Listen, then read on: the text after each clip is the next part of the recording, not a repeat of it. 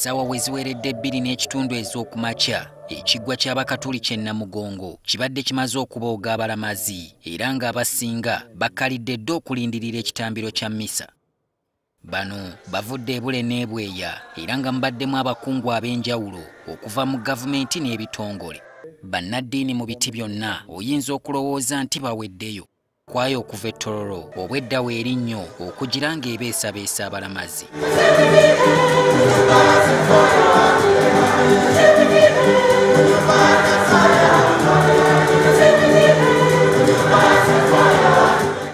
Ssatu kitundu olukoonye ennyiriri ne zitandika.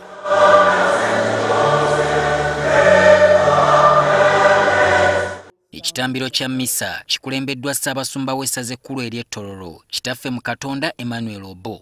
Ekyawandiikibwa Ssaabasumba mwasinziddwa okusimbulira okubuulira kwe kireeteddwa mu ngeri ya njawulo nga kiwerekerwako oluyimba n'amazina.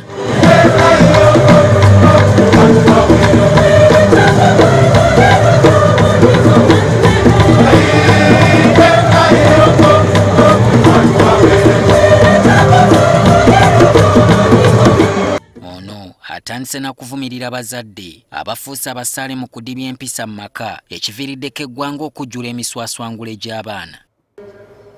We experience negative signs of degradation, disturbing fundamental values in our families, domestic violence in families which may end up in death.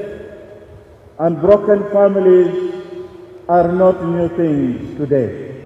Ekyempisa mu maka okukeewa kyasibyeko n'ekyokuggyamu embuto ekifuuse omusono eri abamu ku baana bawala. The culture of abortion, which has become a fashion, abortion has become a system and a right in some families. Ekiwamba abantu ekiyimbibwa ng'oluyimba nakyo Ssaabasumba akikoonyeeko.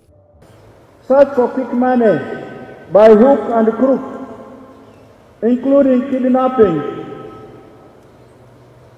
human trafficking. And what about witchcraft and evil worship in a Christian family? Ye Ssaabasumba w'essaza ekkulu ery'e Kampala kitaffe mu Katonda Dr. Cyprian Kizito Lwanga asabye abalamazi okwongera okwekwasa abajulizi ba Uganda olwo nga lwe banavvuunuka byonna ebibakijjanya. Tuvaano n'ekizibu nga tokibanjulidde bannange kibeere mu maka go, kibeere mu mutima gwo, kibeere gy'okolera gye bali waggulu eyo eri Katonda kitaffe okutuwolereza. Omukulembeze w'eggwanga Yoweri Museveni naye abaddewo ng'okutwakunkumula.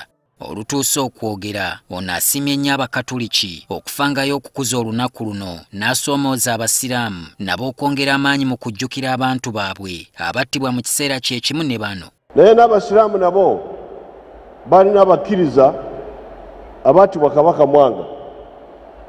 Naye abasiraamu abo babadde kyebajumbira nnyo.